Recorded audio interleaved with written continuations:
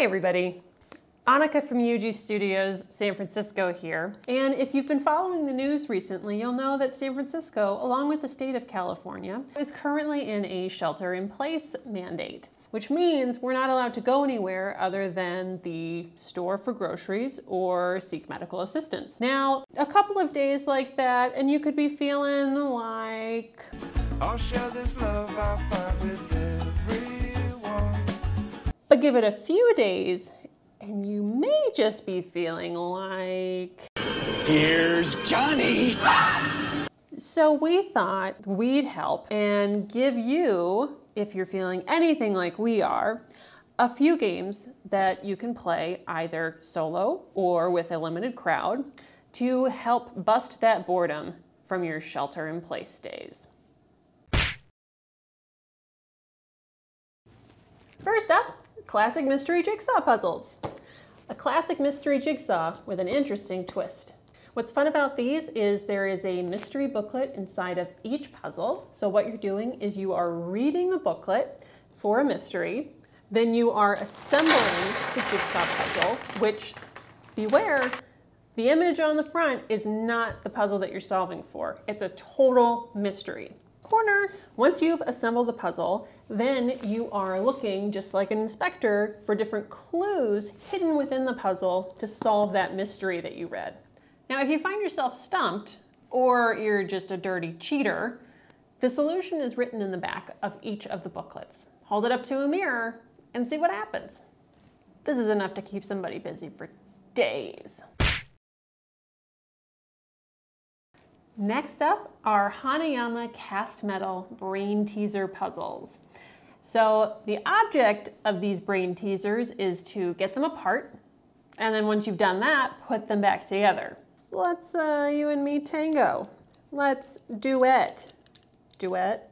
Only I get my jokes, it's fine. These cast metal puzzles are Mensa rated, levels 1 through 6. Level 1 is like, your kid brother could do this. Level 6, you might need to be a rocket scientist.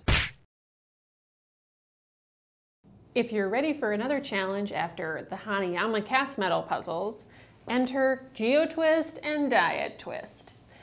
Two two-piece brain teaser puzzles that'll have you puzzled for hours. With Geo Twist, there are 11 different configurations. With Dyad Twist, there are 30.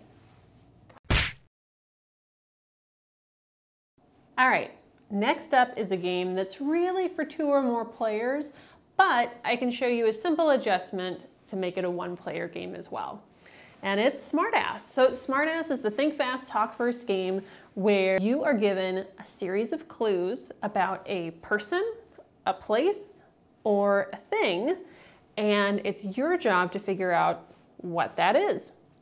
Now, what I'm doing so that I can play on my own is I've just folded up a piece of paper and I have covered up the clues, and I am just going to show myself one clue at a time until we get to the answer. I am an entertainment item. I am associated with celebrations. I come in many colors. Children love to fill me with water. Colorful celebratory item that likes to be filled with water.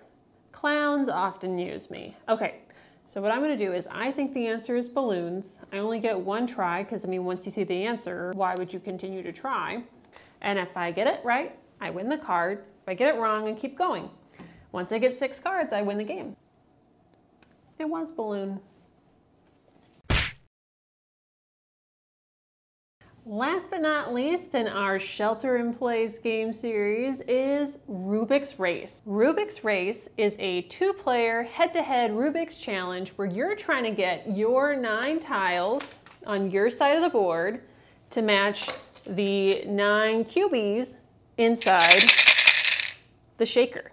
Now Rubik's Race is as easy as shake the shaker, slide the tiles,